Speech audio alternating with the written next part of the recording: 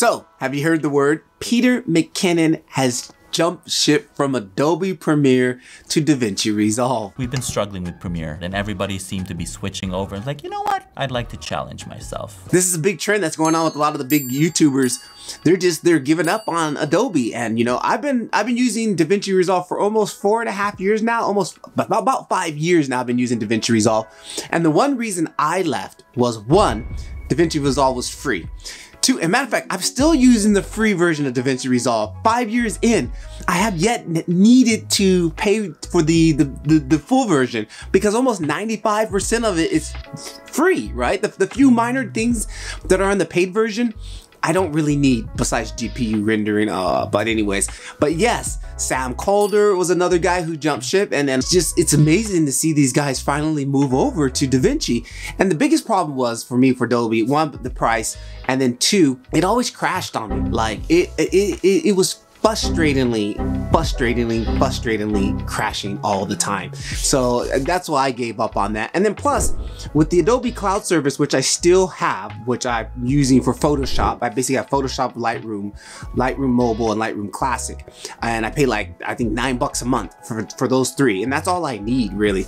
But the thing about it was, when I had Premiere, I think the plan was about $60 or something like a month.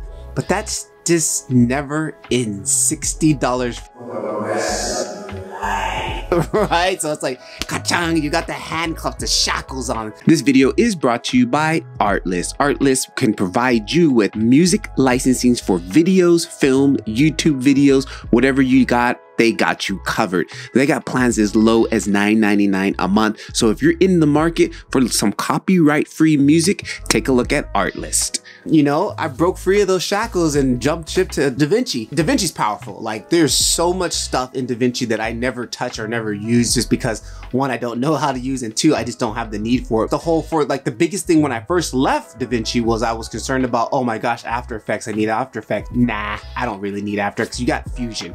And once you learn, you know, the basics of Fusion, you can pretty much do anything that you were doing in After Effects inside DaVinci Resolve. So, and then, you know, you have Fairlight Audio Page, which is like a full audio suite. Absolutely fantastic. Excuse me, guys. Then the color grading. You just can't touch the color grading coming off of DaVinci Resolve compared to Adobe. Like, it's just, you know, industry Hollywood movies just graded on just DaVinci alone. And I'm actually happy he finally came over, because I was kind of sad to leave Premiere for one reason. I had bought Peter McKinnon's like asset pack, like his lower thirds and all that stuff. And when I jumped ship, I was sad that I left that behind, because I was like, oh man, this was I used. But now with him on DaVinci, Peter, please make an asset pack again. If you are on the fence about joining DaVinci Resolve, get off the fence and go download it. It's free. Shh. Peace. Keep filming.